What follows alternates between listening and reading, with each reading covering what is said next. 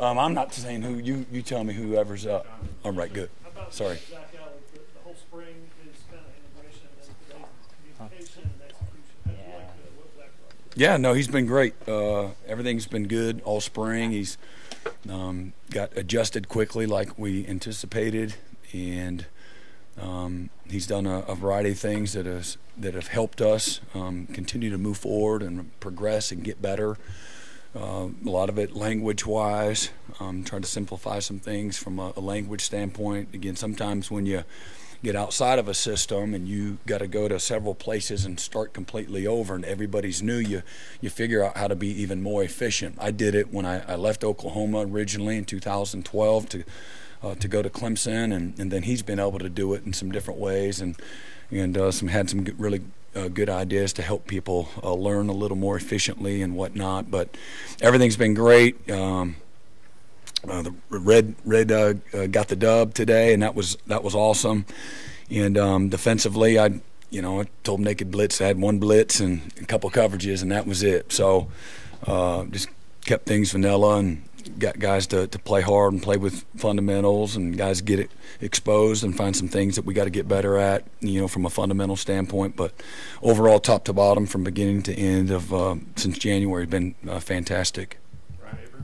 Yeah, Brent, like you mentioned, things pretty vanilla, but what did you think about Jackson's performance today, especially?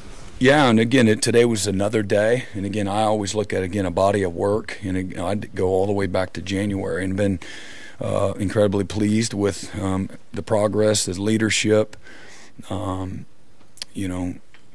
things that he does from a decision-making standpoint and taking care of the football. Those are the things that I look for, and he's been a great leader as well, both in our out-of-season program and then once we jumped into spring ball. And again, I expect another jump during the course of the summer. A lot of player-led things happen in the summertime, and so they've got to do a great job for us to be where we want to be when we come back in August. He's got to do a great job, and everybody. It's not just one person, but he leads the way from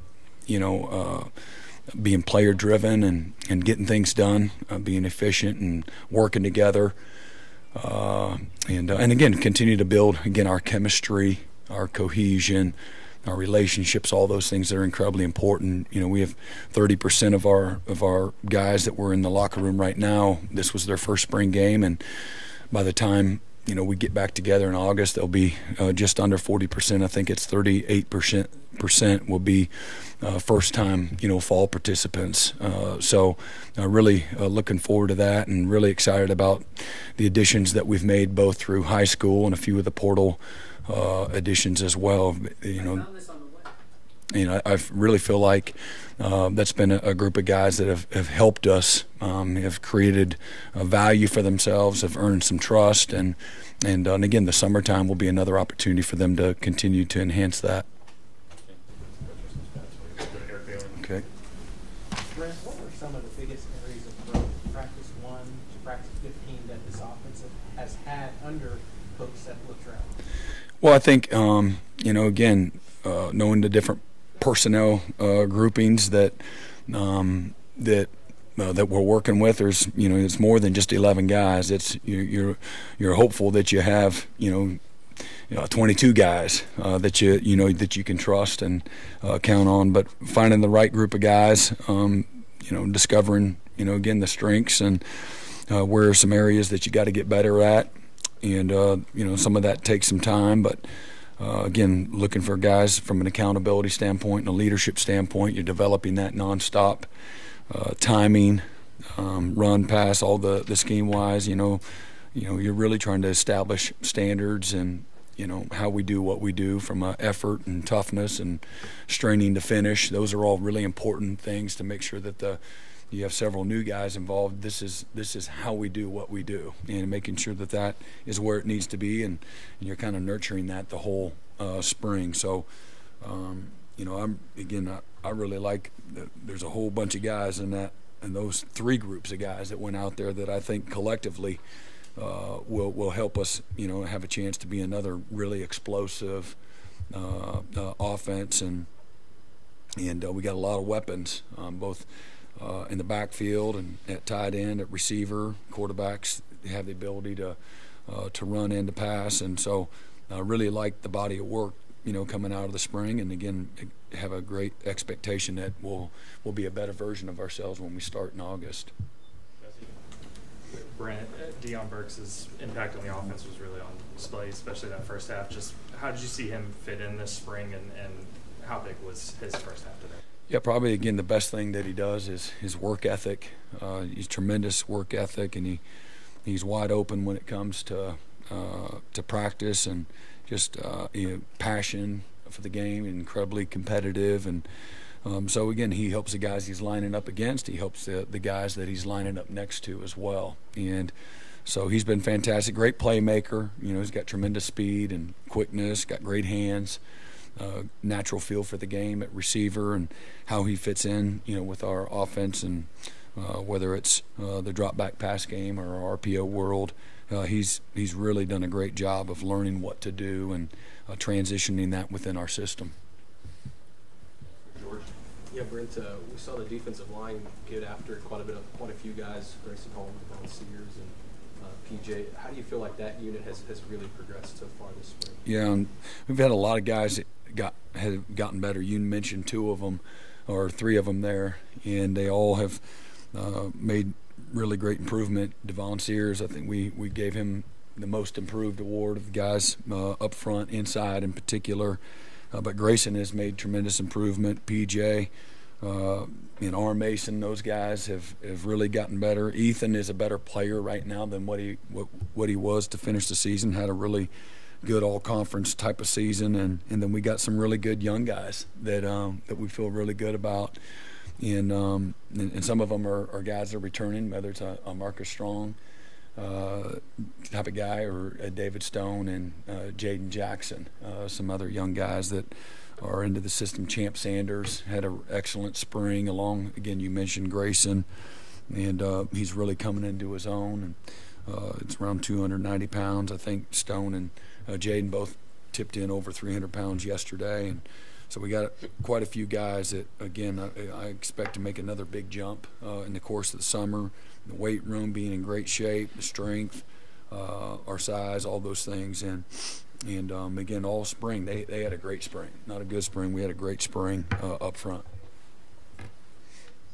Ron Chapman, Brent, flip that around. Those guys are up against. Have you seen the offensive line, that evolution throughout the spring? Yeah, I probably, I was most excited about the improvement from Josh Bates. And again, there's a whole bunch of guys, but Josh Bates had I just remember where he was, during the season last year, and certainly last spring as well. We couldn't get a good snap off, and had a great spring, and tough guys. He's made tremendous improvement in leadership and effort.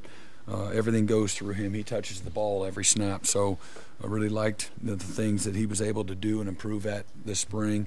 Fabechi was another tremendous addition, and he was a leader early on. Great competitor, a natural leader, and had a really, really good spring. Heath Ozida, another inside guy, really strong. We had a bunch of young guys that got a bunch of quality reps. So whether it was Sosa or Brooks, those guys did a great job this spring.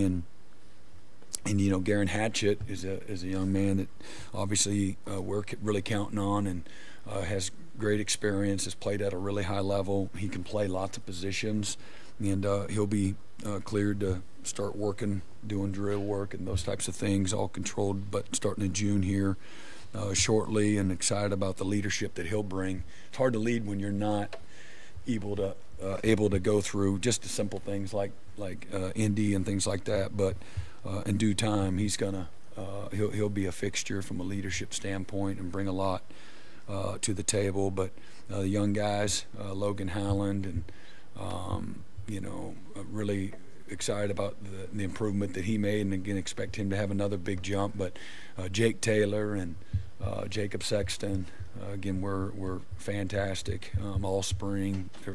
They're all playing their best football right now. Michael Tarquin, Spencer Brown, again, same thing. Mike Tarquin made great improvement from the moment that he got here to where he's at right now. And Spencer's done a really good job. They're mature guys. They've played a lot of football, and so that that brings a lot to that group. That overall, in Oklahoma uniform, we don't have a ton of experience. So those guys have really blended well. And again, chemistry-wise, they've spent a lot of time together. I think the whole line group went to Maui together, did a service trip together to continue to build those relationships. They understand the importance of that. Again, that cohesion there, and they spent a lot of time together. It's they've done a great job from a leadership standpoint and being, again, just taking the initiative to spend the type of time together, watching tape and those types of things, getting on the same page. And I don't know if I leave anybody else out there up front. Okay. So. Brent, you always want to play a lot of guys on defense. We saw a lot of guys today. Did this spring give you an indication you're going to be able to do that next year? No doubt. We're, again, a year ago, I think one of the keys to the depth of improvement that we made was the competitive depth that we had. Obviously, we've got one guy that has started, a college football game returning interior-wise. And so that's always a little bit concerning. I think the next most reps are around like 98 snaps of our next most snaps from a defensive tackle standpoint. Everywhere else we've got, again, tremendous experience and playmaking, really like where we're at. We've made great improvement in our back seven, particularly at that corner and that safety, developing the depth there. Not just having guys that can go in and play, but play at a high level. I really like what we've done in the spring at corner. I feel great about where we're at, doing the little things better than what we were doing a year ago. And but there's no doubt that top to bottom, particularly at defensive end, at linebacker, safety, and at corner, we've got more guys that can play at a really, really high level. And again, we have great leadership in all those groups as well. Brent, how do you feel about your quarterback room as a whole exiting spring? Yeah, again, I feel better than really, with Dylan by himself last year and Jackson, being a true freshman, where he was, you felt great about Dylan, and there's a lot of unknown after Jackson, and I feel like we have more guys there than what we had a year ago. Mike Hawkins was really good all spring, and anybody that saw us play, it was easy to see. And again, it's not always fair to again one opportunity to watch him here today to make judgment on him. He's had a really good spring, and again, he'll have another opportunity to make a big jump here over the course of the summer. But we feel good about it. Again, great leadership. Guys got the arm talent and the ability to run and the instincts and the leadership, all those things that you want. And with Casey Thompson's also somebody he'll start being cleared to throw with the guys, and he's a guy that started a lot of college football games as well. And so that's the depth at that position, more so than what we had a year ago, not even close to where we were a year ago. Time for two more. Dean and then Barry. Okoye, I didn't realize he was all the way up to 250 or 55. Says he still runs the same. Where do you see him? I know he's on the edge now. What are you projecting there, and when? And Javante Barnes, I guess didn't play today. Where was he? Yeah. So Danny's had a really good spring, and since he got here in January, Danny's again a tremendous talent. Got great size and speed. He's just learning how to play the game, from a process standpoint, and doing all the little things right. He flashed nonstop throughout the course of the spring, and he's still got a lot to improve, like a lot of the young guys. A lot to learn still in the course of the summer, but really excited about what he's going to become over the course of the next few years. But hopefully he'll continue to make improvement where we can count on him to be a rotation guy. But he's long, he's fast, he's explosive, he's really competitive, and he's a really smart guy from learning the defense. He's put in a lot of time to learn. So it's it'll pay off. And Javante, again, he's had a good spring, and I think we wanted to focus on some guys that haven't played quite as much and give them an opportunity to come out of the spring, know where they're at and what they're going to be able to help us do in the going into fall camp next year. Yeah, same question about Allie for Seth, what you saw out of him, what you like about him, how things are different. And also, are we going to get to talk to Seth and or Zach at any time? Maybe. We're still thinking that through. No.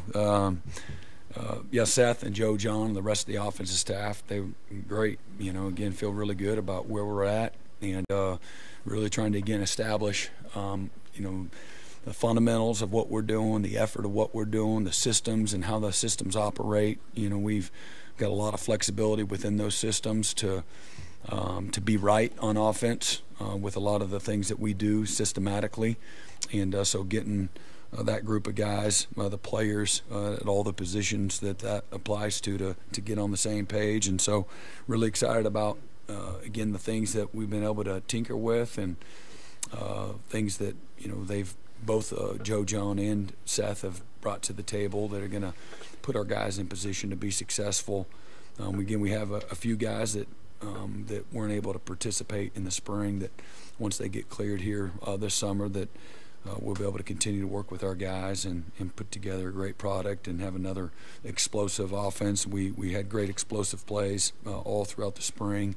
I'm really excited about the playmaking, both at running back, at receiver, at tight end, and then when we get again the depth of the guys that several guys that were banged up during the spring, when we get them all together, I really like the group of guys that Seth and Joe John and the rest of the offensive staff have to work with. One follow-up about the explosive. You got a guy like Burks in slot. Drake's been there forever. Great receiver, possession, get a first down. You didn't send him deep very often. How does it change things when you got a deep threat coming out of the slot? Yeah, I mean the ability to throw both underneath and deep. Your coverages are affected. Who you're matching things up with, whether it's a quarter safety or spin down safety, or it's an additional corner, or whoever that additional defender is, your star, your fifth DB, if you will.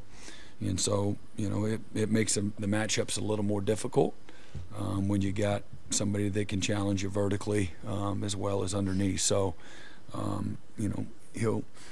Drake was a high producing receiver. It didn't matter what you asked that guy to do. If that was beat somebody on an over route or get open on an underneath crosser or something like that, Drake would make all the competitive plays. And so we'll need to continue to have that type of production come out of that position in order for us to be successful, systematically. All right. You all have a good one.